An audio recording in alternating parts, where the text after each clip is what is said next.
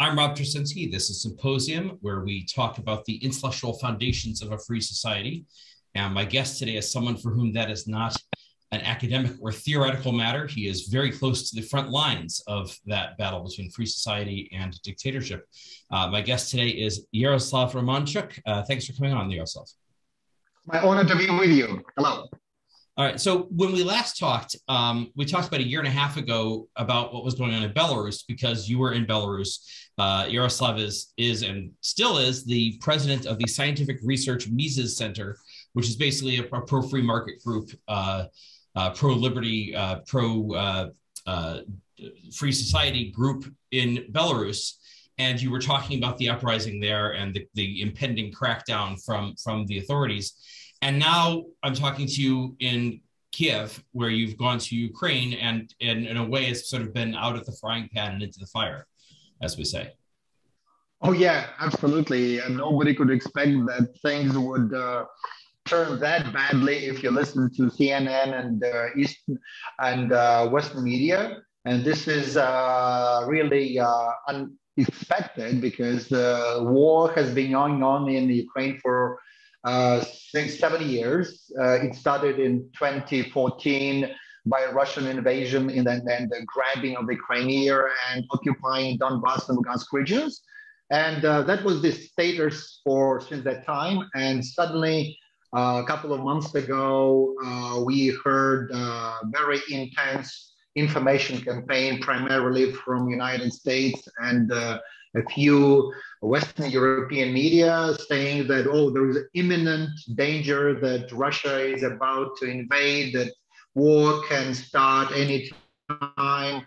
And last couple of days, we heard that from President Biden, from different people as high as State Secretary and CIA people saying that Russia, well, we have like information sort of intelligence that it would stop. So people who are in the military, people who are in intelligence here in this part of the world, state that nothing changed in the borders of Ukraine. Moreover, we have, in September, we had more troops concentrated at the Ukrainian-Russian border than we had now. We had like 130,000, which is definitely not enough to have any meaningful wide-scale invasion in Ukraine, to say nothing about occupying Kiev. Ukraine is not a small country, 1 million people. That's a country of around 41 million people. And unlike 2014, Ukraine has more or less modern military, which is over 200,000 people. And recently there was a poll that over 500,000 people are ready to defend the country in the form of voluntary platoons, voluntary units. So Ukraine has resources, has people, has will to defend its from the Russian invasion if it happens. Russia itself, Putin and other people said, no, we are not going to invade. We don't know what this hysteria is coming from, why, and what the resources or sources of that.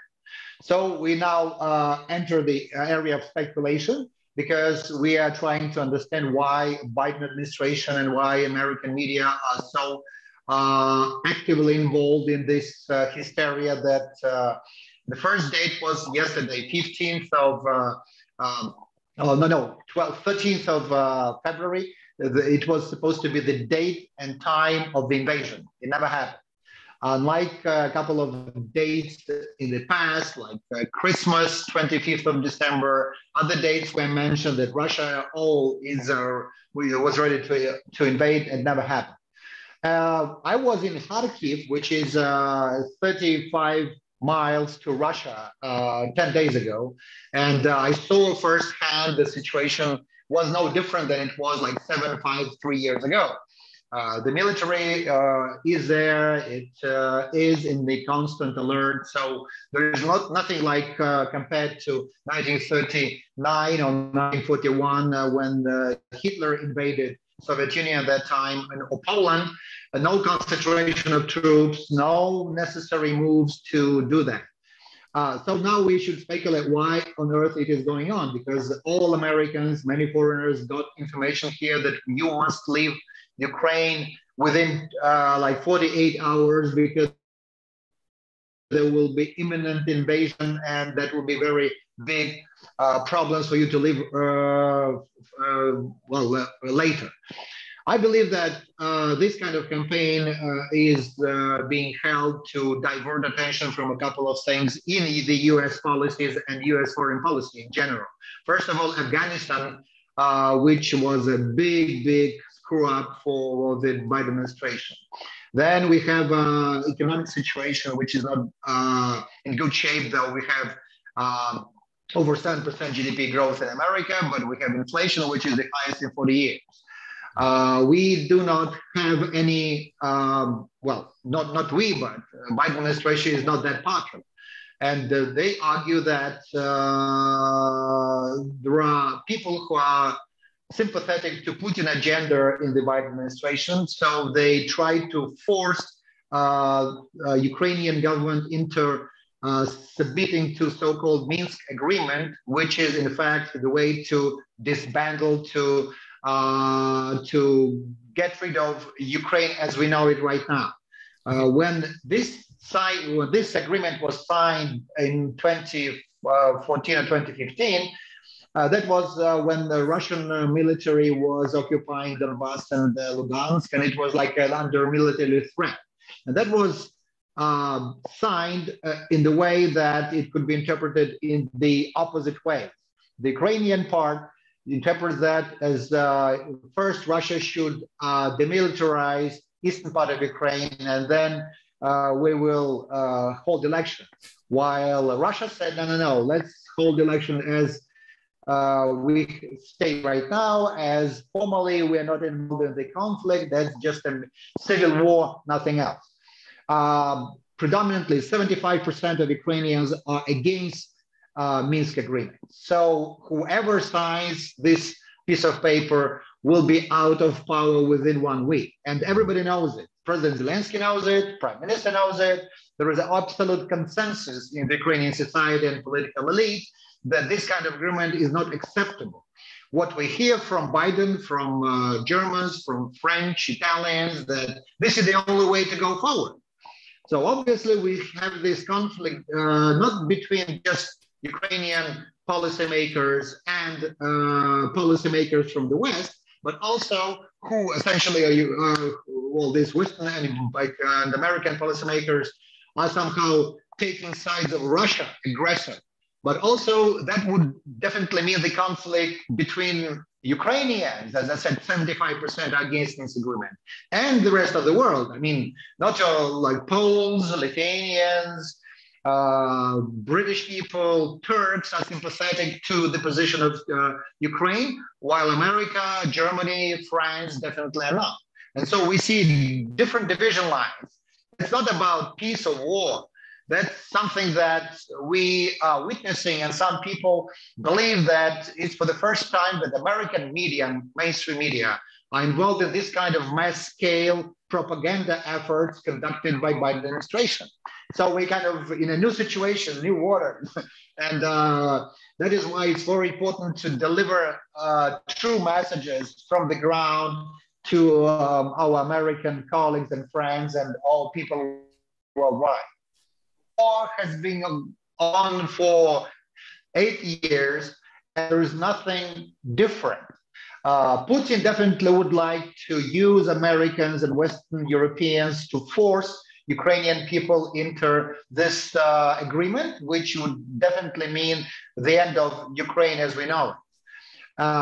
And in addition, as we know, Putin urged and forced Biden to agree on Nord Stream 2 gas pipeline, which is still considered by many members of European Union to be an energy threat used by Gazprom and Russia to blackmail Europeans by very, very high gas prices, which reached like $2,000 per cubic meters, 1,000 cubic meters just a couple of months ago. So Russia uses all sorts of means to wage wars. We are in the state of information warfare, psychological warfare. A couple of parts of Ukraine are under pressure. We have over 30,000 troops located in Belarus now, and some experts argue that it could be a means to occupy and to merge not Ukraine, but Belarus.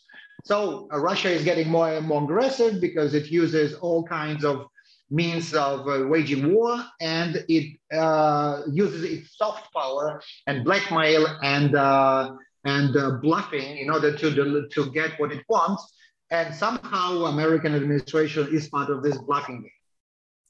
So to get it clear, you regard, see, the reason why there's a lot of talk here in the U.S. about war being imminent there is a massive buildup of Russian troops.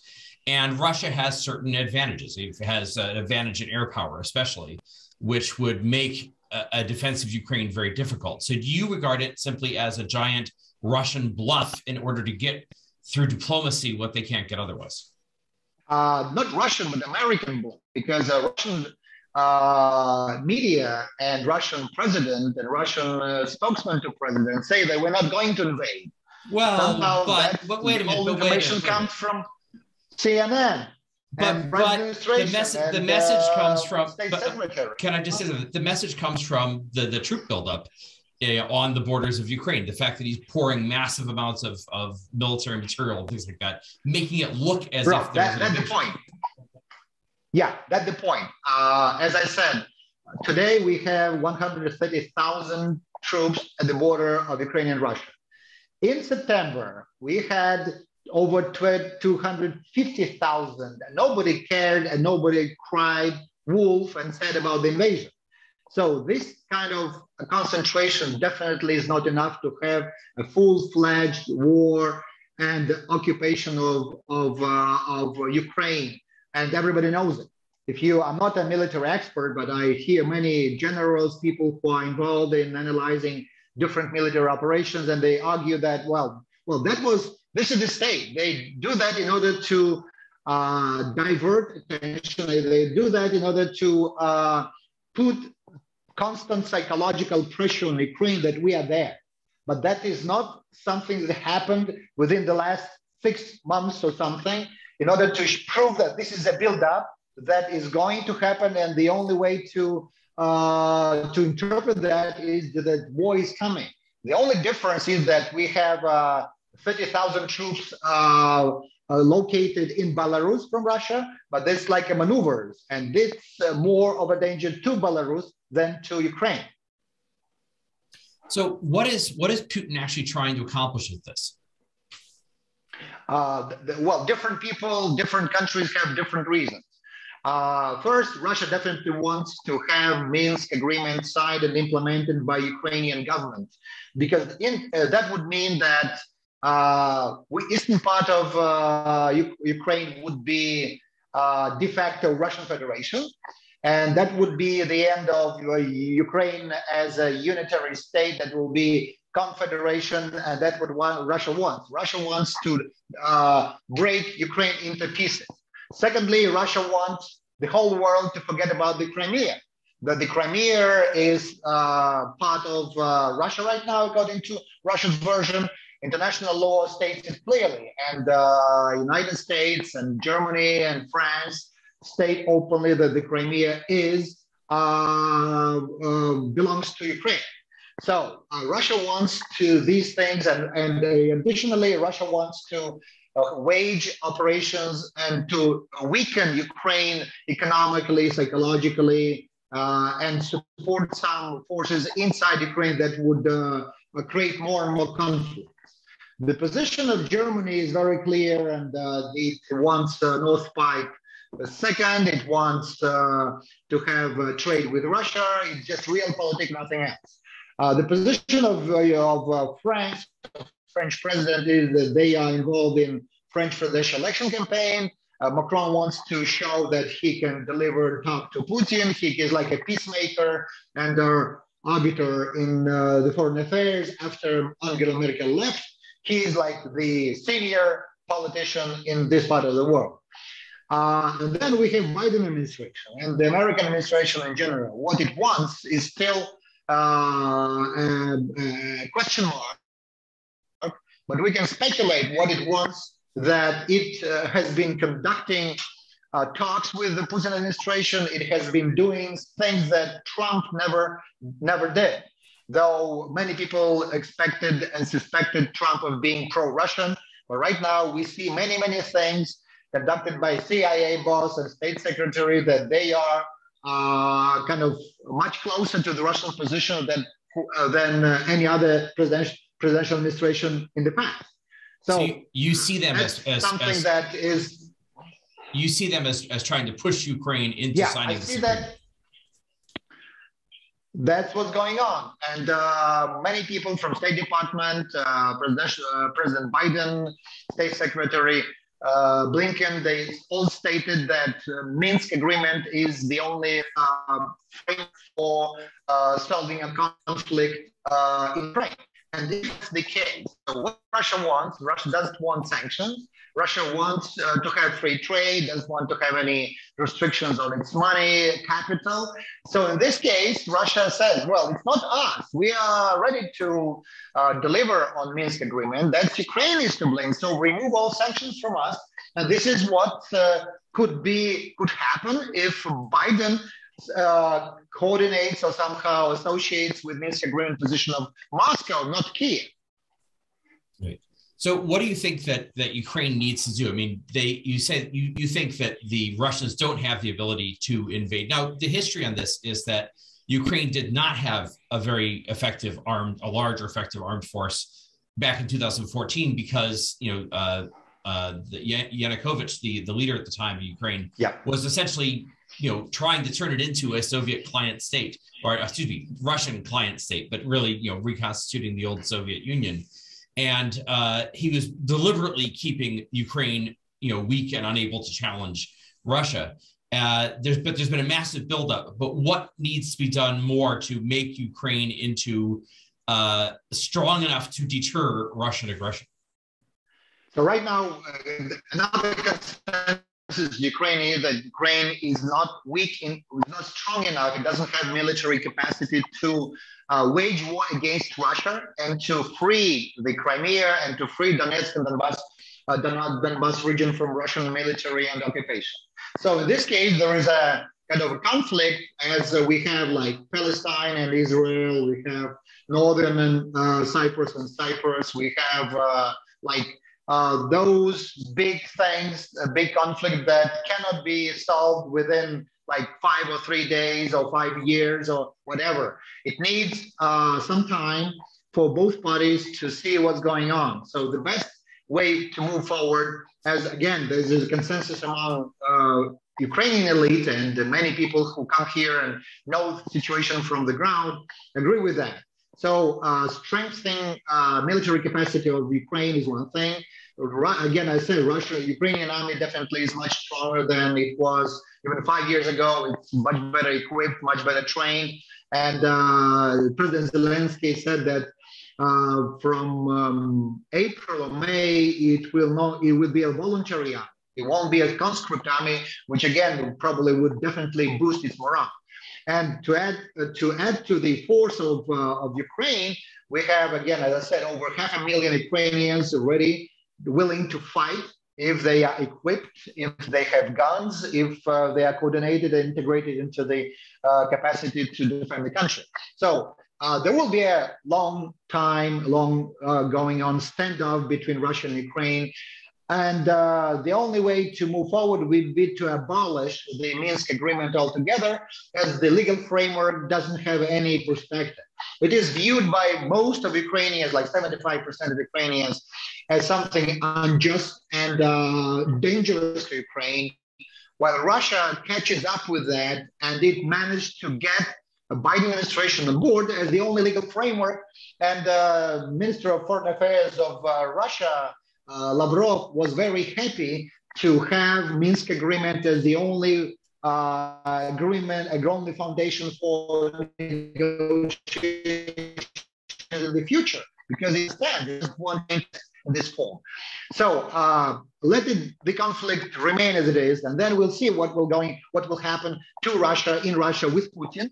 And what Ukraine really needs is full-fledged free market reforms. And this month, my colleagues and I, my kind of contribution to peace and prosperity of Ukraine, we drafted comprehensive, first in the history of Ukraine, liberal program reforms, meaning liberal not in the American sense of the word, but liberal, classical liberal, which includes monetary reform, which includes tax reform, social security reform, privatization, governance, all necessary, like a 150-page document that will be considered by all bodies of power, all stakeholders. So if we persuade the government and the civil society, business community to accept it, then Ukrainian economy will deliver a 6 to 9% annual GDP growth for at least 20 years. And if it does that, then nobody in Donbass, Donetsk region, and the Crimea would want to stay within totalitarian state of Russia. It will be a very good example to follow. And this is the only way for us to move forward.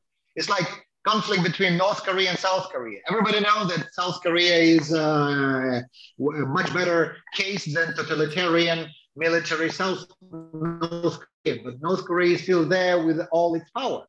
There are many signs that Russia would definitely get much weaker if oil and gas prices are down, and if the world will have much more competition in energy goods. And that will happen in the next 5 years. So if we have economic reforms, if we have small government in Ukraine, unlike it was 10 years ago, and if we have understanding of the West, not like taking part in propaganda and threatening campaign that now is taking very unusual forms, and it kills trust to Western media and Western politicians, then Ukraine would handle. And now we have this interesting new, probably military political axis consisting of Great Britain, Poland, Lithuania, Turkey. Unlike NATO, they have consultants on the ground. So probably we are witnessing the emergence of new kind of alliances to beat and to somehow challenge brutal totalitarian Kremlin regime and the Belarusian regime, which is also taking sides with the Kremlin. So the British involvement I find very interesting, because I think they're motivated by the fact that there were a series of assassinations that were carried out by the Russians against Russians who were in Britain and some British people as well. And they sort of view it as this is an attempt by Russia. I think that sort of woke up the British, that Russia is not content. The Putin regime is not content to just have a dictatorship within their own sphere. They're trying to expand that outward. And I sort of see that as being the reason why Putin has this obsession with Ukraine. I mean, he's talked about Ukraine as part of historical Russia and basically made a claim to the whole thing. Absolutely. And I think you're an example of that, that somebody from Belarus, when the regime cracks down in Belarus, it's relatively easy for you to go to Ukraine and set up there in Ukraine. There's a lot of Russian speakers. There's a lot of cultural connections. It's very close by. I think he sees that as the reason why Ukraine is such a big threat. Is it's basically a haven for dissent against his own regime. One thing is descendants, and on the other hand, Putin sees Ukraine is the only democratic, free country. If Ukraine succeeds, that would be the end of his imperialistic dream. That would be the end of his story that Soviet Union was such a big success, and collapse of the Soviet Union, the biggest historical tragedy. That's what he's saying. So essentially, if Ukraine manages to hold free market reforms, to build governance institutions, to integrate into the free world and become what I call New West, then the whole kind of ideology underneath Putin regime would collapse. And Putin realizes that because the reason he wants the weak and authoritarian Belarus, a fragmented oligarchic Ukraine, is that, well, based on, in this kind of context, he looks kind of okay. He's got oil, wealth, he's got billions of dollars, he's got, that's what he doesn't talk much about, 100 people who own over 80% of all Russian assets. And we've got this, all these people, they extracted and sent to the West over about $2 trillion. So that's, they view Russia, and that's kind of the merger of intelligence, of mafia, and of the military in one like battle. The kind of the pasture for these parasites to get rich, to send their kids abroad. They have real estate in Italy, in London, they have bank accounts in America, all over the world. So on the other hand, that's kind of the big game, and they want to restore the case when Russia or the Soviet Union at that time, that was like 3.5% of global GDP, but everybody talked about bipolar world. So Soviet Union, communism on the one hand, and capitalism in the United States. Now, having even less GDP, 1.7%, Russia and Putin wants to use information warfare, psychological warfare. Putin now had bought a lot of politicians like Germany, Italy, France. A lot of people are on the pay lists of the Kremlin, and using much less resources. Putin wants to state that he is on the equal footing with Biden, with German Chancellor, or with French President, and it's still a big thing, a big question why the Biden administration is playing Putin's game, not vice versa. Because right now we see that there's an aggressor, and Putin doesn't hide his agenda. He's very open about it, but somehow Biden and is leaning closer to the German Chancellor Schröder, who now is on Gazprom pay list, rather than to freedom fighters worldwide. The thing that you just sketched out about why Putin doesn't want a successful example so close to his doorstep, so close culturally and geographically, sort of in the Russian sphere, a successful example of a free nation. That's what makes me more alarmist on this, that he might actually be crazy enough to start a war just to prevent that he has that gives him such a deep sense of insecurity. So I have a question. What if you're wrong? What if there actually is a conflict? What if they actually do attempt an invasion? If he invades it, before that, Putin was very, very cautious of what kind of campaigns he got involved in. In Georgia, well, the odds of his losing were very, very small because of the size of Georgia.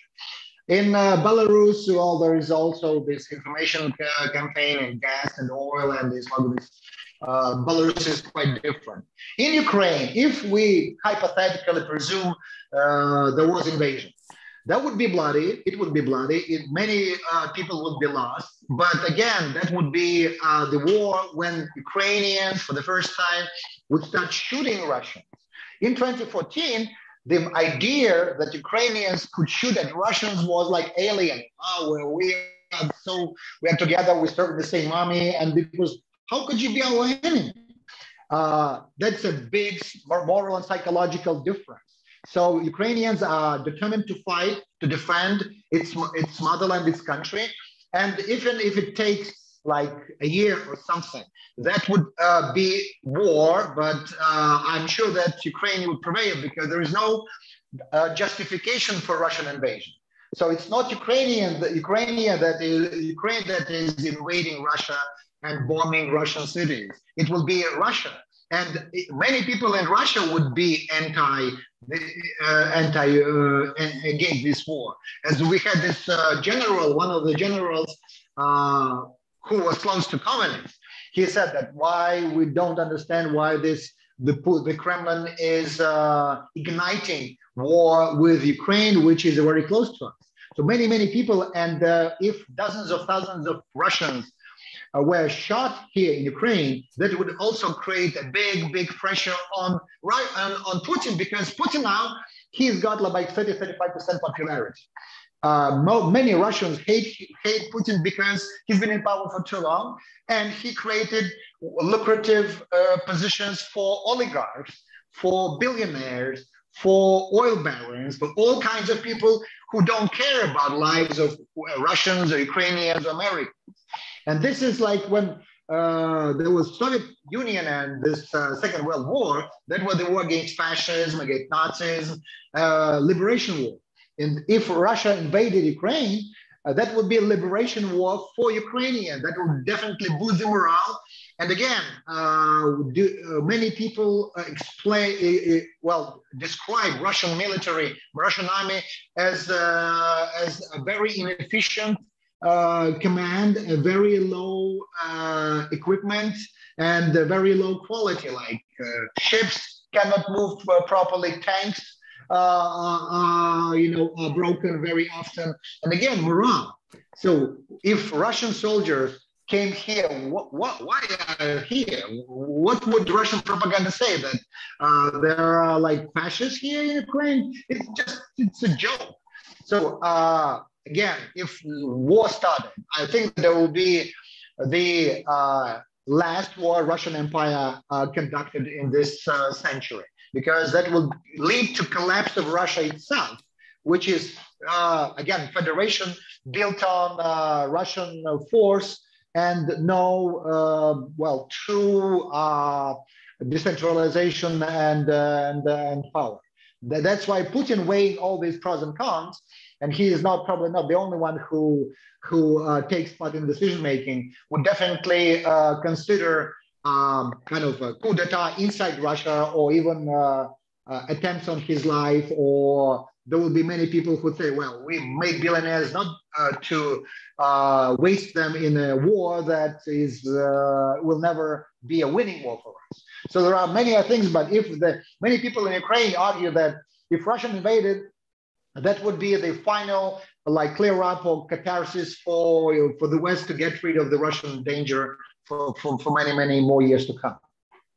So I think part of the reason, though, that for my concern and for other people's concern is I think this is also a wake-up call to the NATO powers, to the extent to which they are not really prepared to resist Russia or to deter Russia. That we don't haven't been spending enough. We haven't been putting enough of our military forward in those areas. That we don't have that especially Germany and places like that are not even politically prepared to mount any kind of pushback against Russia. So I think it's been a warning about the potential weakness of NATO and of the NATO powers. Oh, absolutely. NATO. Some people argue here that this kind of behavior of Russia gave rebirth to NATO, because NATO somehow gained some sense of existence, raison d'être. And that is why many people believe that, well, if NATO did not intervene, then we have Great Britain, we have Poland, and Polish people and Lithuanians, Baltic states, they see clearly that they know Russia, that Russia is an heir of the Soviet Union, so it doesn't hide its aggressive nature. So in this case, what Ukraine would expect from NATO and the West is just not to take sides with the aggressor, not to be part of this information propaganda campaign, and just to deliver assistance in economic areas, in financial areas, and not to scare people off. Because right now we have a situation when many investors say, we will not go even travel to Ukraine, that's dangerous. But again, people who are in Ukraine are really they wonder why on earth the Biden administration has been doing that, because they do not see this imminent danger. And even again in 2014, the reaction of the American administration was different when there was real war in the eastern part of Ukraine. Now the situation is much more different, much more favorable to Ukraine, and this kind of hysteria around. And this is again that would raise the issue of credibility to the Western media, Western politicians, what kind of game they're involved in. And again, if they're involved in something that Ukrainian government and Ukrainian authorities don't fathom, then that they should share this kind of information. Because recently, like 2 days ago, CNN reported that the whole behavior of Biden administration was to kind of scare Russians off. So that was, it's not that they see the imminent danger of invasion. They wanted to kind of beat Russians in information warfare in this part of the world, which again, that just, that's ridiculous. So you see from the perspective of Eastern Europe and Ukraine, they see the Biden administration as being sort of trying to force you into appeasing Russia. In effect. Yeah, absolutely. Appeasing Russia.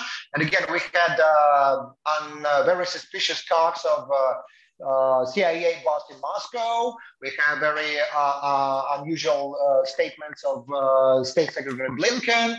We have a lot of statements of top American officials to force Ukrainian authorities into signing Minsk agreement, which is again should be abolished altogether, because that kind of document was signed under military pressure 2014, 2015, and it cannot be considered as a valid document for implementation, especially right now. I understand Germans and French, they have a different agenda. They are under very heavy Russian influence. But somehow, after Biden took over, Russia was very sympathetic to United States joining this format, Normandy format, in order to, again, to negotiate the outcome of the situation. But in this case, the best outcome for us would be to, again, to abolish Minsk agreement altogether and to go on with reforms in Ukraine,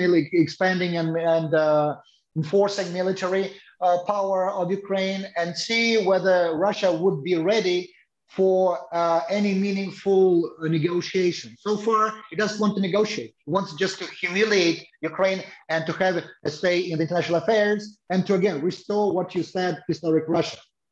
Yeah, Russia has a long-standing history of the sort of frozen conflict approach, which is anything on their borders when there's they see ideological competition of some kind, they create a conflict that then just sort of simmers forever, and it's there to cause turmoil and to prevent the country from becoming strong and independent. And so you think that rather than invasion, this is really like a permanent sort of frozen conflict thing to create, to put Ukraine in a state of permanent turmoil to prevent it from becoming strong and growing and becoming a better alternative. And again, what Russia is achieving is to show to the world that the West is weak. The NATO is this fragmented. It doesn't have guts enough to show strength. American Biden administration is again somehow hesitant. So Russia wants to not to be a partner with the West. It wants to destroy the West. It wants to show to the world that, well, it has power, it has guts, it can manipulate. And again, we have China, which is definitely a silent observer of the whole conflict. And again, instead of, again, China, if Russia invades Ukraine and the American government and NATO allows it, then I do not see any reason why China would not invade Taiwan. And again, in Taiwan, that's a big thing, and that will be another testing ground or like a litmus test for United States and NATO to see whether it would step in and defend Taiwan against Chinese invasion. And China, well, it stated clearly that within like 2 or 3 years, it will do that. So again, maybe this kind of game Russia is playing is just to divert attention from the Chinese-Taiwanese conflict. Well, yeah, I think that's the thing is that America needs to sort of wake up to the fact that there are these things happening and that we need to deter them. And you're complaining a lot about the Biden administration trying to force Ukraine into the Minsk agreement. The other danger I see is there's a lot of people on the right in America who are basically saying, well, why should we get involved? Who cares about Ukraine? Russia has a right to its sphere of influence. You know, having them. There have been people saying, well, if they end up being Finlandized, that's not such a bad solution. And I think the Finns disagree with that. But so can that just sort of get into this question of, you know, the biggest problem I think that you have to come up against is simply getting Americans to care about what's going on, you know, outside of our borders and around the world. And especially right now when there's a very sort of attitude of, oh, we should just look inward and not really be involved. We should withdraw from Afghanistan. We should withdraw here and there. So why should America care about Ukraine? Why is it important? It's like Americans. I think that we should have a different distinction between America and Americans, American administration and Americans. American have always cared about freedom and liberty. They support freedom and liberty worldwide. They supported against totalitarianism, authoritarianism, imperialism, and they were supportive of these ideas worldwide, and we are really grateful for that. American government is a different story. Right now, it's not that Ukrainians ask Americans to come and fight against Russians here. They don't do that. It's just, but stating and sticking to a value-based policy is what Ukrainians needed most. If we are for freedom, if we are against aggressor, if we're against tyrants, state it openly. So don't play games with dictator. Don't play games with tyrants. That's what is moral opportunism. That is moral treachery. That's how many people see America right now because of this kind of dealing with dictators, dealing with tyrants, dealing with bad guys, instead of dealing with people who are freedom fighters. That is why, it's likewise for Germany, Italy, French. The West now is losing or has lost a lot of its value attraction. In 1991, when Soviet Union collapsed, for us, America was like a beacon of all the good that was you could imagine.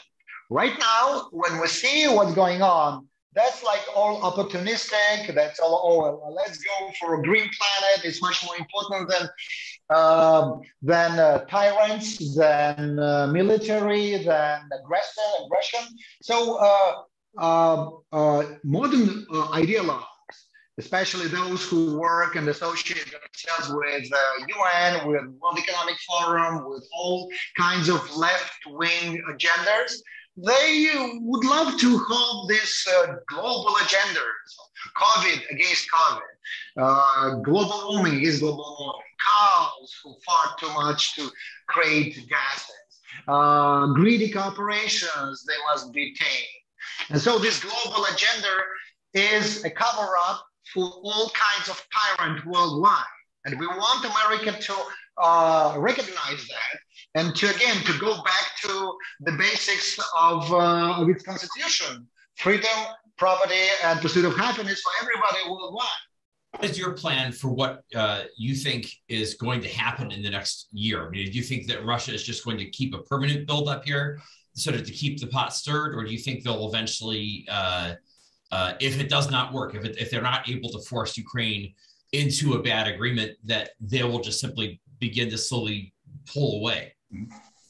Russia would keep forces at the perimeter of Ukrainian borders, no doubt about it. Russia will stay in Belarus and will use Belarus as its ally to threaten and to put pressure on Baltic states, on Poland, essentially to demonstrate to its own people, to like domestic policy, that we are there in order to defend our traditional values from the greedy, immoral West. As this is the moral ideology or morality or ideology of Putin and Lukashenko. They, in their propaganda, they pursue the message that they are being attacked, not vice versa.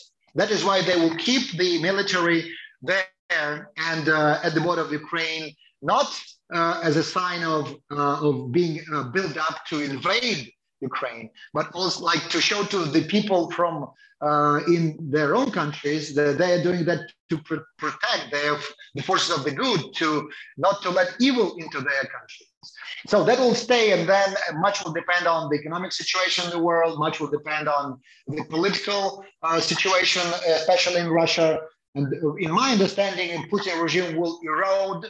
Eventually, Putin will have difficult times in 2024. And Ukraine must not waste time for the old ways of imitating reforms. That is why we will definitely push much harder with free market reform proposals. We will consolidate political forces. We will definitely strengthen the think tank component in Ukraine in order to consolidate all free market thinkers. And if we achieve that, definitely Ukraine would be one of the best reformers in the region in the next 10 years. Again, there's a lot of resistance. Old guys, oligarchs around, a lot of Russian spies, agents of influence. So all these things must be somehow sorted out. And if we do that, somewhere like within 5-10 years, probably, there will be this Crimea and Donbass region on the agenda. President Zelensky initiated so-called the Crimea platform, which unites 46 countries, which urge Russia to get back to the international order and get the Crimea back. It will not likely to happen very quickly, but Ukraine definitely wants to all these issues to stay on the international agenda. And that's definitely where we'd concentrate our efforts. Free marketeers, we have colleagues here from different areas. We've been cooperating with the international community. Now, when I last talked to you, just to wrap up, when I last talked to you, you were fairly optimistic about what was going to happen in Belarus. And obviously, things did not go well there, that there was a crackdown and then now there's the Russian troops in there. I mean, I think you can view that as essentially a Russian occupation of Belarus in order to keep Lukashenko in power. So do you think things are going to get worse before they're going to get better? In Belarus, definitely things would get worse. Belarus will never have as much resources as it had in 2021. It was a very favorable year for Belarusian economy. But again, either Putin wants and the Russian oligarchs want to take over Belarusian assets, no doubt about it. And Lukashenko doesn't have any legitimacy, credibility, any idea what to do with Belarus. So there will be many more tensions. And the only thing that he can sell to Russia, to the Kremlin, is war against the West. And everybody understands that Lukashenko will not wage any war, but that's his rhetoric. So I think that, again, and freeing Belarus and freeing Russia will definitely depend much on what is going on in Ukraine. If we deliver to concentrate efforts, then Ukraine would be a showcase, and that would erode moral grounds of Russian and Belarusian regimes. Well, I certainly hope that you're right, and that Putin is not actually crazy enough to try to invade Ukraine. I think we'll have some idea in the next couple of weeks as to whether or not that's really going to happen, or whether it's going to be just a permanent show of force. So I hope that the outcome turns out well. And I hope that this is sort of an awakening to the West to realize, I think it's been so long since we had this sense of a big geopolitical rival, since the end of the Cold War. The idea of you had and Putin has recreated a sort of a quasi-ideology of authoritarianism. He's started to create alliances with China and other dictatorships. And this idea of he's trying to make himself into a geopolitical rival to the United States with this on top of this tiny little economy. So I think it's been so long since we've had to deal with anything like that we're just not really prepared for that mindset. And I'm hoping that's a wake up to us to take it seriously and to stand firm. Yeah. But the idea of rivalry is ridiculous, because you have the country which is 1.7 GDP of the world. 1.7, just it's rich people accumulate wealth in the West. They are wholly dependent on Western technologies. They deal with the West. Their children live there. They study there. So there's no ideology there, but to have this sphere of influence. So the only thing that the American West should do is just not to buy this bluffing Russia has been generating for so many years, to say that, that it has some unique things to deliver. It has nuclear weapons, and definitely you should talk about that, as it could use that. But again, while talking is not like succumbing to or giving up to its rhetoric and to its greed and to its immorality. Well, thanks for talking to me and sharing your perspective. Thank you. I'm Rob Straczynski. This is Symposium. You can find us at symposium.substack.com. You can also like our YouTube channel, which helps us out a great deal in our traffic. Thank you for joining the conversation.